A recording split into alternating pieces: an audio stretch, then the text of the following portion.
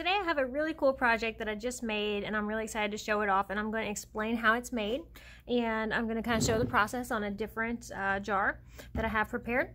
But this is just a spaghetti jar, and I did kind of like a Tiffany lamp design on here, and all using our new line of stained glass paints, so the Faux stained glass paints, the Faux show.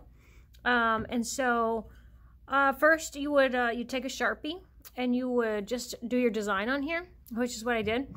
Just kind of figured out, put some circles, put some leaf shapes. This is just supposed to look like just kind of a random thing. Almost reminded me of a peacock design or something in some areas, like right here, or where's the other one right here? Kind of like peacock feathers or something, but whatever. You know, look at some Tiffany lamps and get some ideas.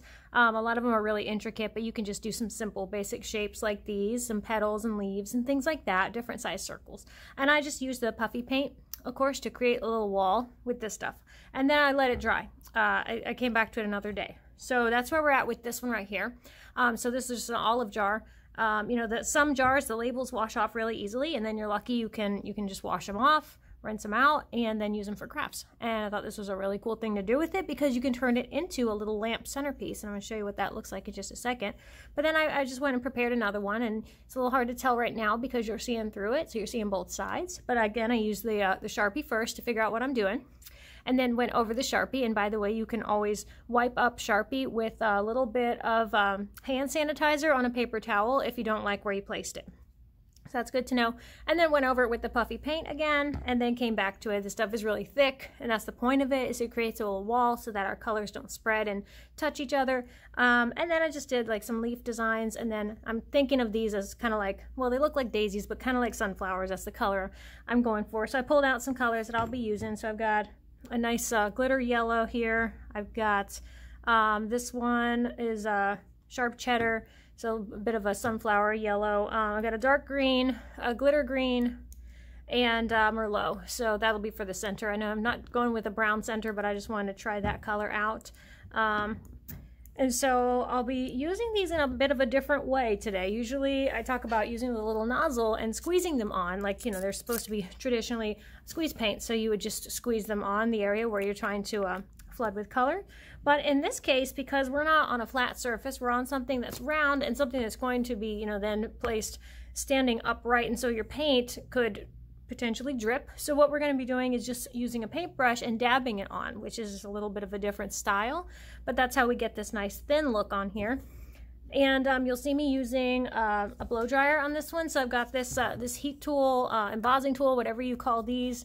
I have one of these that I'll be using on the different sections. So as I get one area covered with the brush, then I'll just go around and just cut pretty close to it to dry it up, so that way it's just enough where you can tap on it, give it a little tap tap tap test, and make sure that it's not going to be tacky, but it's not going to be dripping, and it's not going to be moving around when you set it down to dry, because there's no way to flatten this out because it's on a round jar. So you'll see me doing that with the dryer.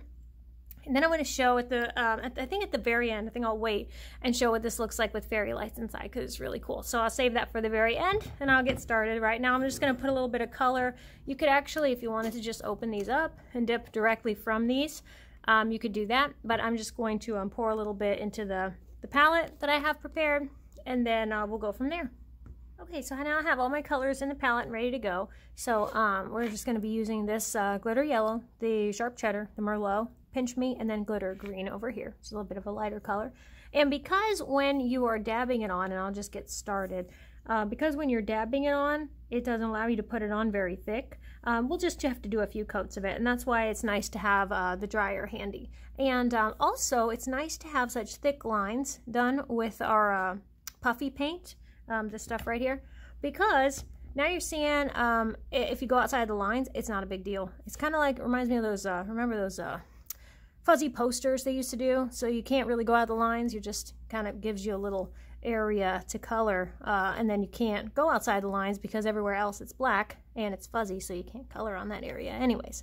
So it kind of makes it a little easier. So of course you could make it sheer if you want. You don't have to make this super you know, thick and all these different coats, but I would do a few coats just because I want to be able to see some different I want to see some different shades here. I want to be able to see some are a little more yellow than others. I just like that color to look nice and bright. So here we go, just tapping it on. If you're going from a light color to a dark color, you don't really have to wash your brush that well. You don't want to let your brush sit for too long with this stuff on there because it will start to dry up pretty quick. So that's about as much as I'll put on there of the yellow for right now. Just wipe my brush off, and since I'm going to a darker color, I'm going to get some Merlot for the center. Oh, that looks really good. Yeah, I like the way that color looks. On this, you can't even really appreciate because you don't have the lights in there, but it is already starting to look really cool. So now I'm just going to throw the brush into the water and show how I do this with the dryer. So just flip it on, and then I'm just going to hit it right here on the area where I did the flower, kind of keeping it upright. So I'm not letting this hang down. I'm not holding it upside down. It's already starting to look really cool, but I'm just going to do this for a second until the whole area is just enough where I can tap it and it's not going to drip or go anywhere. All right, so that wasn't even a minute. That was 30 seconds maybe of blowing this dry, just with really closely hitting it with the dryer. And the whole jar is going to get a little hot just because it's glass, so you know it's going to hold the heat, but it's not going to be too hot where you can't touch it. So just a little warm, and I would just kind of be careful when you're holding it. You know, don't put your fingers right under the area where you're blowing it dry because that's going to get very toasty right there. Okay, and then I'm just going to go and I'll let you see what I'm doing here before I kind of speed through the rest of it. But I'm just going to go and tap on another coat of this yellow. The reason why I have 2 yellows is because I'm going to be going maybe every other. I've got 4 flowers on here. Maybe every other flower will be a darker yellow, just so that you can see the difference as I go around. I'll just be tapping that on in the same fashion, just like this. And you don't have to use a very small brush or anything, just something maybe like a rough brush, maybe one of your beat up brushes. That's perfectly fine. Also, all of these paints are available for sale on our website, MissAnita'sCrafts.com. There's a promo code to save 20% if you want to try these out. They're a lot of fun, and there's just the sheerness when they dry. That whole sheer look gives it a really cool stained glass effect. And this whole new design that I'm trying on here with the tapping also gives it that little bit of a ripply texture and just sort of really makes it look like a stained glass window. I will put the link to the website as well as the promo code as a reminder in the description of the video, so you can check that out if you want. And I will speed along through the rest of this, and then we'll see what it looks like in the end. Okay, so it's all done. It probably took me less than 30 minutes. Really, most of the time that was spent doing that was just holding the dryer in place, so that way, you know, nothing rolled or started to drip before I could turn it around and do the next side. You do have to kind of keep it elevated because even though it's dry, sometimes it'll get a little tacky, especially when you heat it up. So, you know, right now it'll feel a little bit tacky until it cools. So you don't want to set it down on anything, especially nothing on paper or anything like that, because then the paper could stick to it while it's hot. But, you know, you just keep it elevated, keep your hand inside, or just rest it on the edge of the jar. And this actually looks really cool. I'll spin it around so you can see the 360 view. But this looks really cool without the lights. I'm going to talk about lights for a second, and then I'm going to show first how it looks in the first jar, the original one. I just love it with the Merlot center. It looks really cool because it's a little bit different. A dark center like a sunflower, yes, but it's not the brown. It's a little bit of a different fun color we put in there. This one here, I really like this Merlot. Oh, and by the way, the paints come in you can get them in a 2 ounce or you can get them in the 1 ounce size. And there's multi-packs available on the website as well. You can save 20% on any of them if you use the promo code. So I don't put that in the description, but here's the original one. So I just want to show how this looks. So I've got 3 different kinds of fairy lights here. So this is my favorite one, and I'll show that at the end. This one, they're all fairly cheap. This one came from the dollar store. What I don't like about this one is, well, the lights are slightly orangey. I think it's because it came with the Halloween thing. This is like a part of their Halloween display at the Dollar Tree, so it's a little orangey if you can kind of tell. And you had to put your own batteries in it. So yeah, it was $1, so that's pretty cool, but then you had to put your own batteries, and so, you know, dollar store batteries are only so great, and you end up spending a lot if you have to go and buy the Energizer or whatever, because batteries are so expensive. So this one is okay, but not the best. Also found that they don't last very long. If you leave them on for a few hours, they sort of start to go dim. This is a neat one because I pulled out some other bottles. It's really easy to just find jars and things that have a label that you can wash off. So this was, I think this was I don't know, like pimentos or something, or capers, I don't know, but a cute little jar. So, you know, something like this would make a nice little fairy light, because when you cram all those lights into it, it's got less area for the lights to go, so that it really brightens up, and so that's cool. And then there's other little, you know, maybe you get a fancy juice drink or something like that from the grocery store. So a cool little bottle like that, that's a nice one. But the top of it's a little narrow, so a little harder.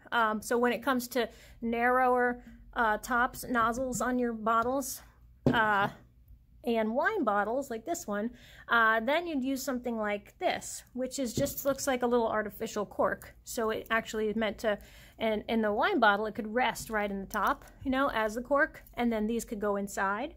And I'll turn it on. They make a whole bunch of these multi-packs, and you can get them on Amazon, and they're colors. And they'll have on the package a little dot of color, so you know what color you're getting. The colors are really cool, but I prefer white, especially if I'm putting it in something like this, because I want to see the colors that are inside the jar or on the outside of the jar. I don't want to see this color.